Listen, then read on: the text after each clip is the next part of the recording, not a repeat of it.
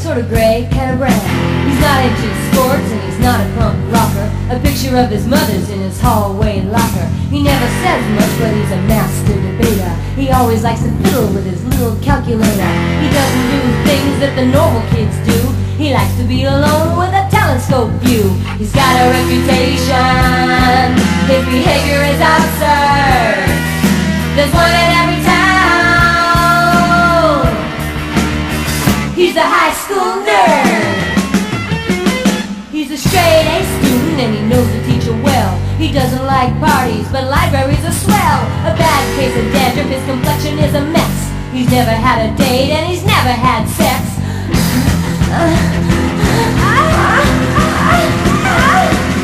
The kids make fun of his nerdy little ways, but little do they know that one of these days he's gonna get even. He'll have the last word. The day is coming soon for revenge on the nerds. Revenge of the nerds, it's gonna taste sweet. Tomorrow's president is yesterday's seat. Revenge of the nerds, you can't run away. He used to be the nerd, but he's your landlord today.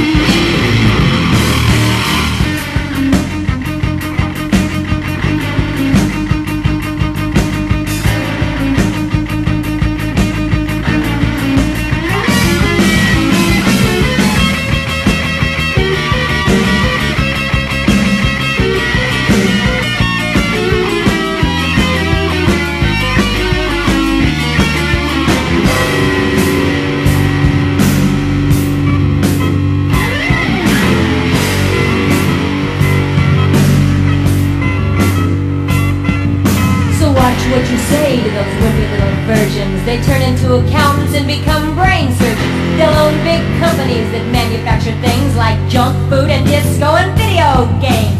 They'll make all the laws and they'll press them just as well. And you can bet they won't forget that we used to give them hell. They got as much appeal as a bowl of cheese curd. And cheese is what you get from Revenge of the Nerds. Revenge of the Nerds is gonna taste sweet.